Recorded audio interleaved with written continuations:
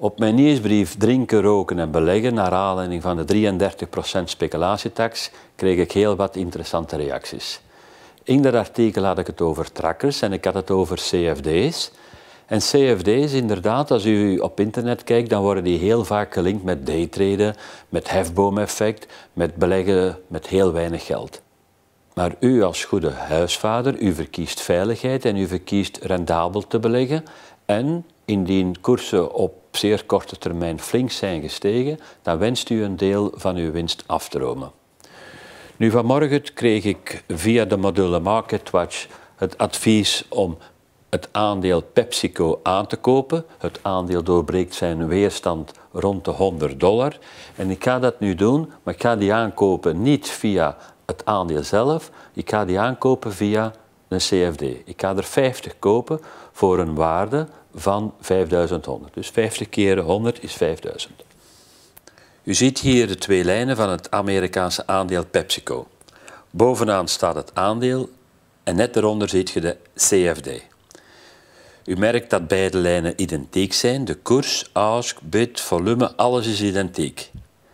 Ik ga nu kopen gewoon aan de marktprijs en ik klik daarvoor op transmit, 50 stuks. Het order is uitgevoerd. Via TradeLog kan ik de transactie controleren. U merkt de aankoop van PepsiCo. De commissie bedraagt $1. $1 voor een investering van $5000. Wat is nu het verschil met een aandeel?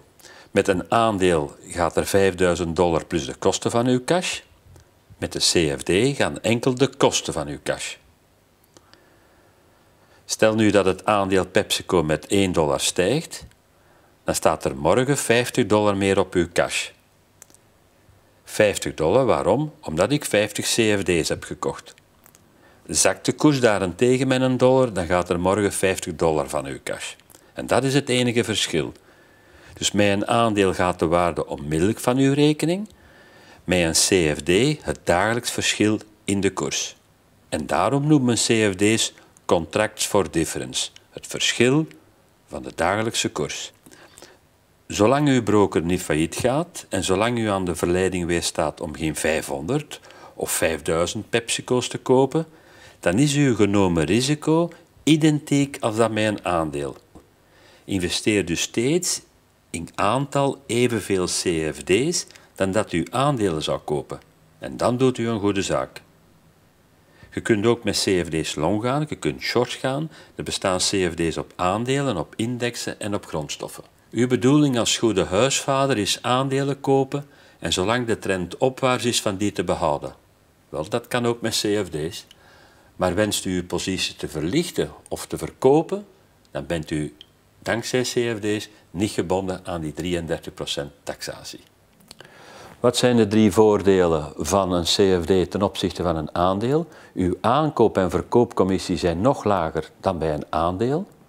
U behoudt uw cash en wenst u uw winst af te romen, u ontsnapt dankzij een CFD aan de 33% speculatietaks. TransStock, uw kompas voor veilig en rendabel beleggen.